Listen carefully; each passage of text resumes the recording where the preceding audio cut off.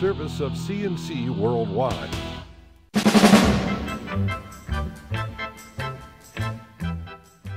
CNC podcasts are a service of CNC Worldwide, brought to you by the Greece Chamber of Commerce, providing more than 800 member companies with business solutions since 1984. New York's Attorney General says telemarketers registered with the state raised more than $249 million in charitable donations in 2012, and they kept nearly two-thirds of it. Eric Schneiderman released his annual Pennies for Charity fundraising report Thursday. It shows an average of 62 cents out of every charitable dollar raised by telemarketers stays with the telemarketing companies to cover their fees and expenses.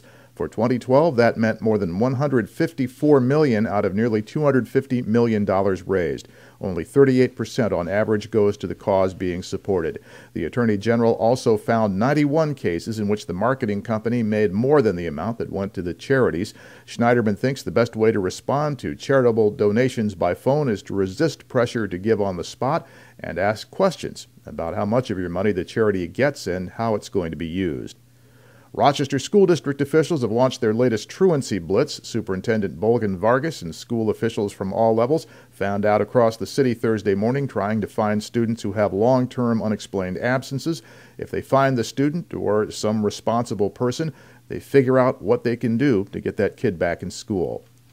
The medical examiner's office has confirmed the identities of the three people found shot to death Monday in an apartment on Chili Avenue. As family members previously said, the victims are cousins, Jacqueline Simmons and Jermalia Simmons of Rochester, both young mothers in their 20s, and their friend Michael Nelson. Family and friends held vigil outside the building on 809 Chili Avenue across from School 44 Wednesday night, calling for answers. Police have not released any information about their investigation so far. Residents of the 19th Ward had those homicides on their mind at a community meeting with Rochester police officials that took place Wednesday night. Again, police weren't able to provide them with any update on the investigation.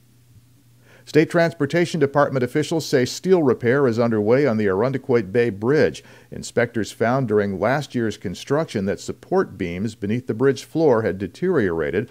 Last week, they began attaching steel cover plates to reinforce the beams and other steel that showed signs of wear. The Department of Transportation says the bridge is safe for all traffic, but the outer lanes have been closed since October. They're due to reopen by the end of March.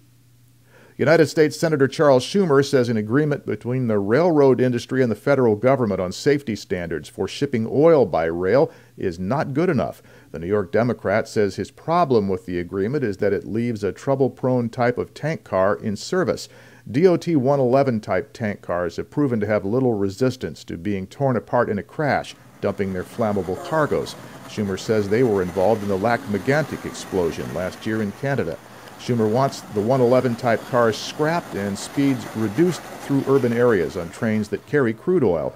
Hundreds of tank cars carrying crude from western wells to eastern refineries pass through Rochester and across New York State on the CSX rail line on a daily basis. Homes in Brighton, Penfield, and Farmington were featured on Wednesday night's House Hunters program on HGTV, the Home and Garden Network. The episode was shot last summer. It followed a couple looking to buy their first home in the Rochester area. After looking in all three communities, they settled on a place in Farmington, both for price and because they thought it was the best place to raise a family. A Geneva woman has been charged with falsifying business records after failing to report an accident to a patient under her care. The Ontario County Sheriff's Office says Dawn Fishback was working as a nurse at a private home when she saw her patient fall off a bed.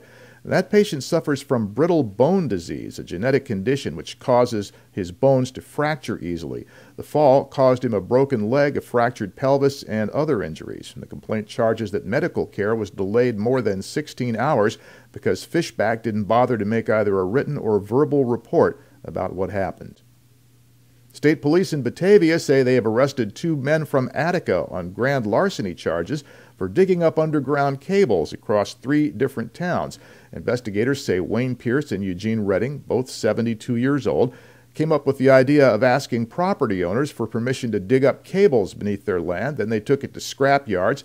They ended up splitting $100,000. Trouble was the cables didn't belong to those landowners, but to AT&T phone and data networks. When they began to report the damage, state police went looking and caught up with the pair. AT&T is working with investigators on further cable losses. Greece Police named Officer Jeff Munson Officer of the Year at its annual awards ceremony Wednesday night. Officer Munson's a crime scene technician. The department also gave its 2013 Civilian Employee of the Year award to Mary Jo Cordaro. The next news podcast is whenever you click on one of our pages and catch one. We post updates through the day. I'm Bud Lowell, CNC News.